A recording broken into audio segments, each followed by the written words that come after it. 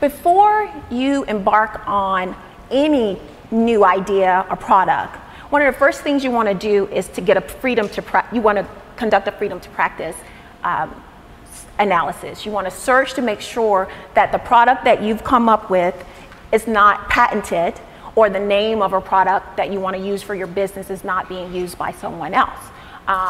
We have had to contact other companies on behalf of our clients to cease and desist using a name that our clients have trademarked. A vast majority of times the other party didn't intend necessarily to use that same name. They simply didn't do a search.